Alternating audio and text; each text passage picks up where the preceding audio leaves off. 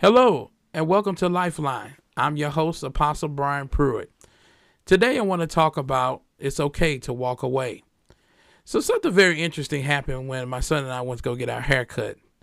And, when I go to my barber, the way the sign-up list goes is that those who are, we all pull up in front of the shop. And based upon that, that's how you see who goes first, second, third, and so forth. So my son and I, we had pulled up, and on the opposite side of the street, there were no cars. And so a little bit after that, there was 2 cars that pulled up. So I figured, okay, they understand that they will be the last ones in line. So my barber shows up, and so I get out the truck. The guy that was in front of me got out of his truck. And we go to the door to sign in. So this young guy who was in one of the cars, he came across the street and was making a beeline to the door. And so he jumped in front of the guy that was in front of me. And the guy that was in front of me he said, "Hey, little man, I was here before you." And, the guy said, No, you wasn't. We were sitting over there. He said, "No." He said, "I was sitting over there. I'm parked. That's my car right there. I've been parked over there. And I was here before you."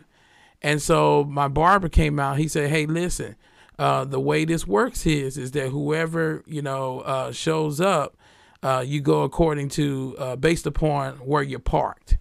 And so the young man said, "Well, this man out here being rude and everything." And so the guy goes on and signs his name and walks off. And so as the young man's going to sign his name, I said, "Well, hey, guy, I was right behind him." And he said, "Were you in that particular truck there?" I said, "Yeah." I said, "That's my truck. I was sitting behind him." He said, "Well, we pulled up, and we pulled up, and so we were next." And so he stopped. He said, "Wait a minute, I know you. Hey, Mr. Pruitt." And I said, "Hey, I remember you from a particular school. I used to work at a particular school." And now, I recognize him right off. And so we say, we're talking a little bit and everything. And in that moment, I chose not to push the issue. I said, "Hey, man, go ahead and sign in. It's fine." And so we got to talking and so forth. And I said, "Hey, man, it's good to see you.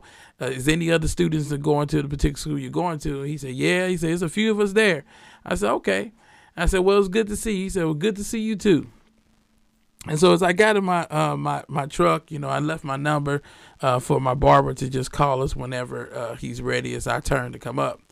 And I thought about this. Many of us have situations like that where we have an opportunity to take it further, or just walk away. And a lot of times, most of the time, I should say, that we have the opportunity to choose life or death. Now, hear me out, please. Hear me out, because sometimes there's some situations, yes, you must address, but it's all about how you address it. But even after you address a matter, you are in control of the situation. Let me say that again. You are in control of the situation. It matters not how the other person responds. You are in control of the situation. So you can take it further, or you can say, "You know what?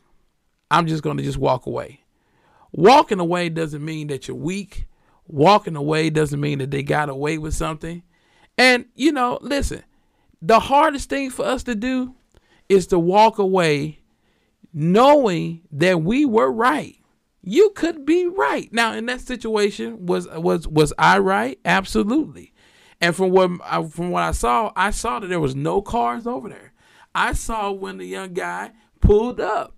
Okay, so we actually were the next ones in line. But I chose not to push the issue because, number one, I knew the young man. Okay, and I remember some things about him. But more than that, we gotta learn, to let some things go. Now, I'm not saying that I have achieved this, But I'm learning this every day, that, some situations, and hear me now, some situations don't have to turn sour if we understand that we're in control. We're in control of the point. Listen, you know what really gets us in trouble? You know what really causes fights and all that kind of, brawls or whatever, is because you have two individuals who are choosing not to back down. Or you have a individual that's choosing not to back down. And it's not because, they're trying to exercise their right or whatever. Most of the time it's pride. Let's be honest. Most of the time it's just pride. I'm not going to let them get away with it. I'm not going to let them, sit there and think that they're right. And so a lot of times it's important for us to say, hey, you know what? What's more important? Me being right,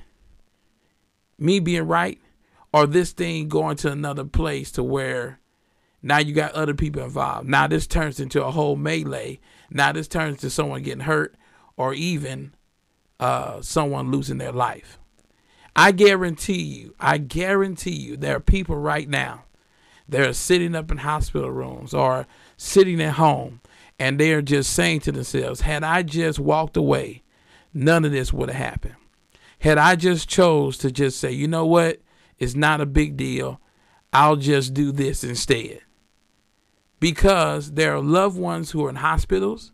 There are loved ones who have, some people who have lost loved ones. There's some people who have, lost body parts and functions of their body parts because they just chose, they said, you know what, I'm going to keep it real. I'm going to keep it real. What the guys, Dave Chappelle, I used to watch his comedy back in the day. And it's so funny, he had this skit that was called When Keeping It Real Goes Wrong. Now, it was absolutely hilarious, but there was a truth behind that, because you have a choice to say, hey, you know what? I'm going to take this further because I'm right, you're wrong, and I'm going to make sure I give you a piece of my mind. I'm going to make sure that I'm the one that's the dominant one in this.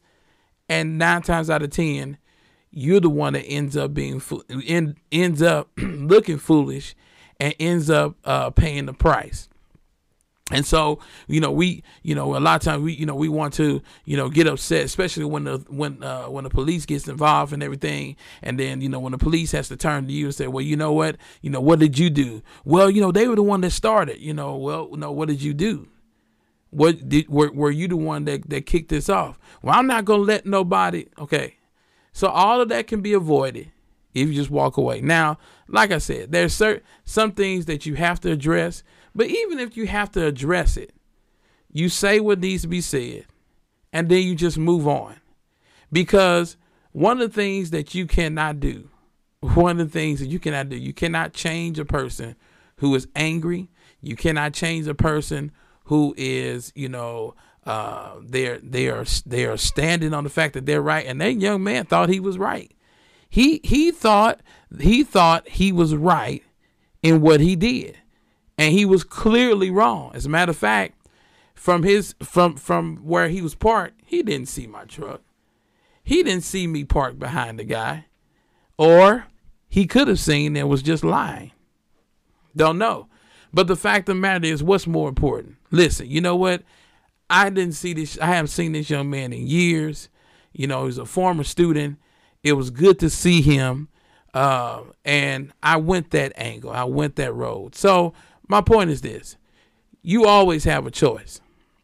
And don't lie to yourself ever again. And don't believe that lie. Well, I ain't have no choice. But no, you always have a choice in the matter to do things a certain way. You do. You always have a choice. And so my encouragement to you today is just to think about what really matters.